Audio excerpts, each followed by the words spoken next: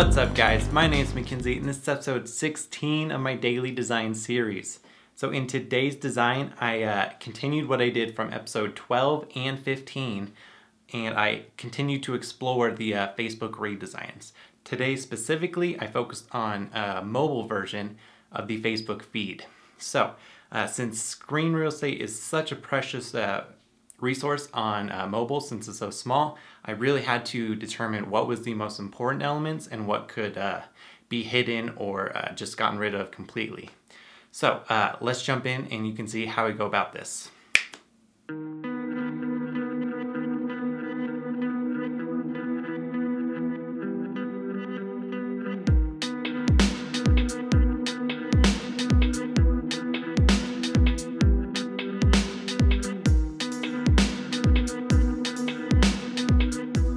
So designing for mobile, whether that be a responsive design or a native application, it is a whole different beast than a desktop site. There's a limited amount of pixels, so you have to be very picky with what you show and what you don't, because there's only a predetermined amount of space and only so much content you can throw on there.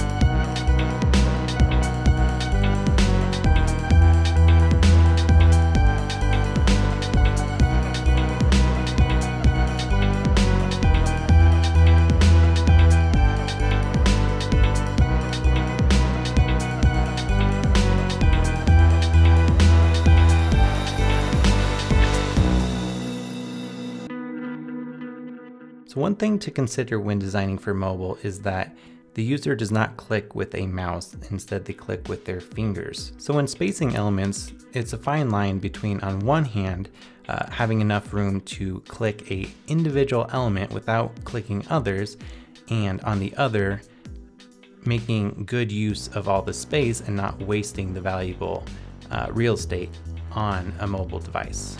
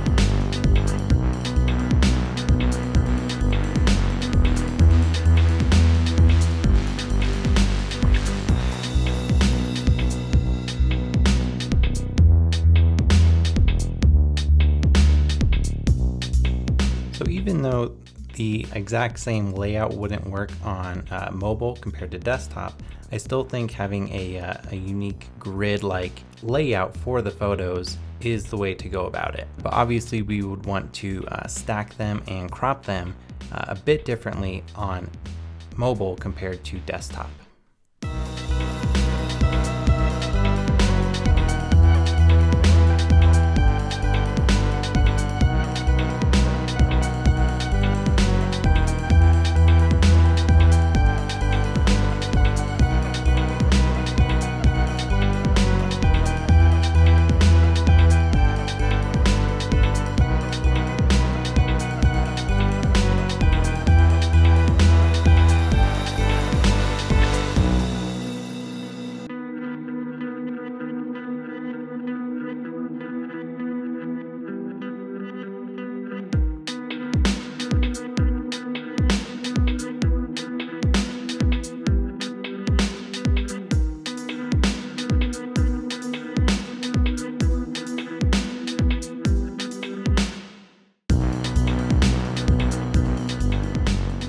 Alright guys, that wraps up episode 16. I really hope you enjoyed this episode, and of course I would love to hear your thoughts on this design.